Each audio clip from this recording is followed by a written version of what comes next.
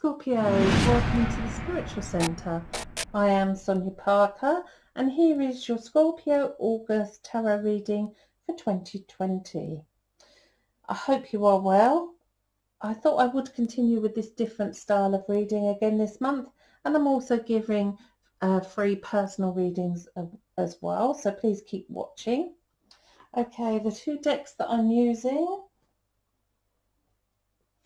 are the Spellcasters Oracle cards, and they're by Flavia Kate Peters and Barbara Michael John Free.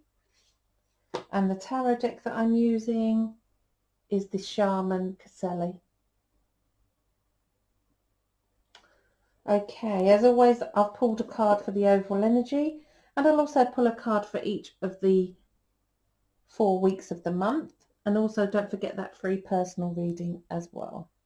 So the card that we have for your overall energy is the beautiful butterfly, and the word is transformation.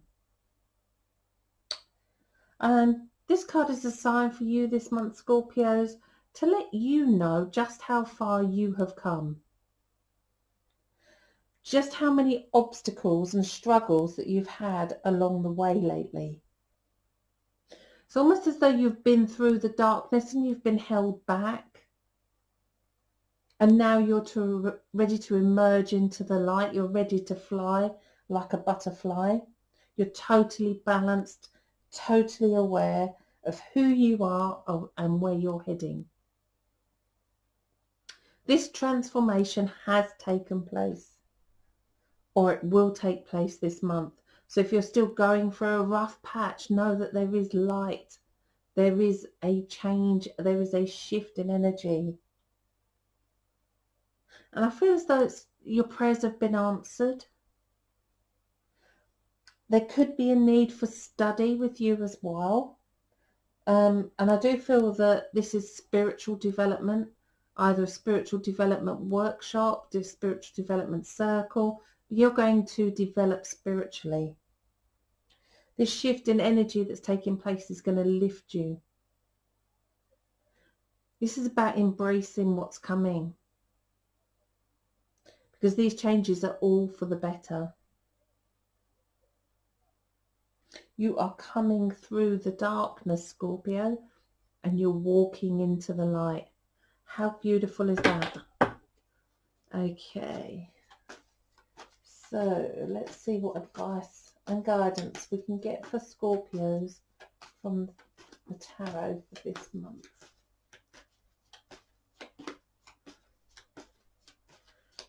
Okay. We have reversed Temperance, the healing angel. Wow.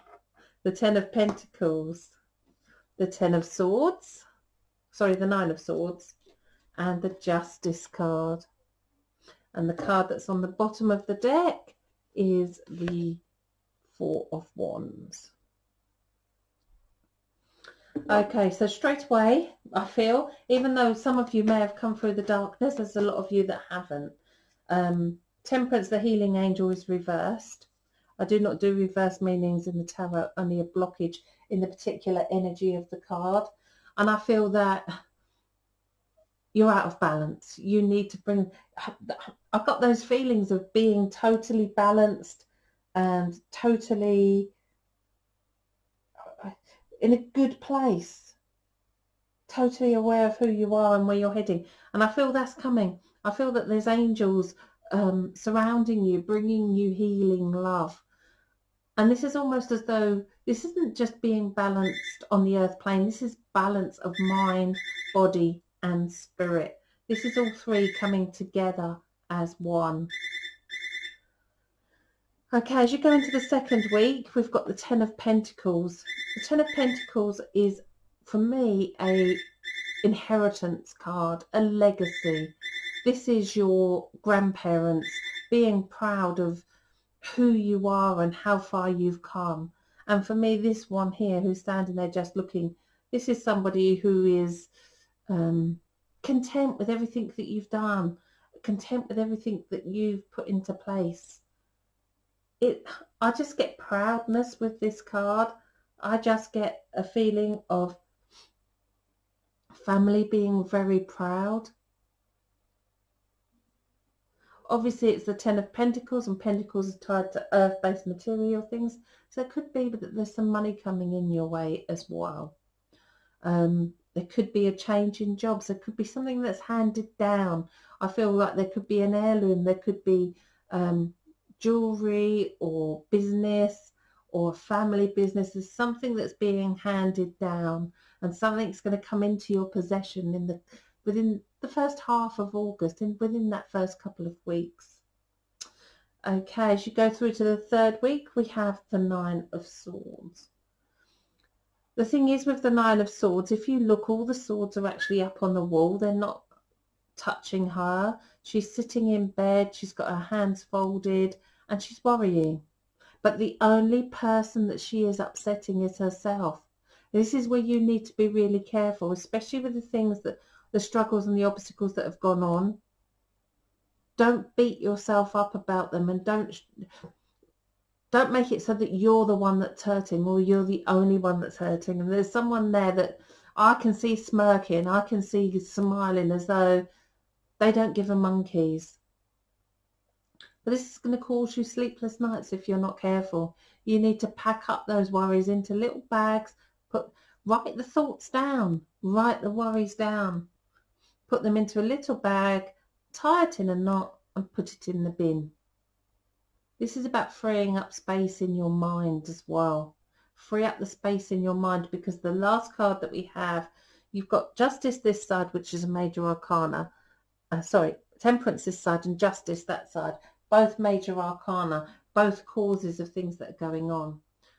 Justice is the karma card. Justice means justice will be served. The meanings of the cards in the tarot, it is quite literal. If you look at the picture, justice will be served. She has the scales of balance and she holds the sword. The sword is clarity of thought. So those clarity of thoughts that are here, whatever that situation is, it's going to resolve itself. It's as though you're going to be able to cut it away, no longer serves you, because your final energy, final outcome for the month is the 4 of Wands. And the 4 of Wands is your celebration. You will be celebrating. I feel that it's almost as though you're going into, we've got the butterfly underneath with transformation, but you've come to, everything that you've done so far has led you to this spot here and now, right now. Not last month, next month, the month after, here and now. It's led you to where you are right this moment. And this is where this transformation is going to take place. This is where the healing is coming in from the angels. And this is where you're going to be successful, because you're going to recognize it as well. And you're going to recognize it for what it is. Well, Scorpios, I hope you have a lovely August. Again, look out for that inheritance. Look out for that family heirloom, that business, something being passed down within the first couple of weeks. I think that's really important. As I said at the beginning of the reading, I am doing free personal readings this month. Just type yes please and your full date of birth in the comments, and I will read for those that I feel drawn to, and try and do as many as I can. I do have a lot of other things going on. We're doing spiritual development sessions and workshops. So have a look on the website, spiritualcentre.net. Subscribe to the newsletter, and you will also be put into the raffle for a free personal reading each month as well. So take a look over there too. God bless you, Scorpios. I hope you have a lovely August.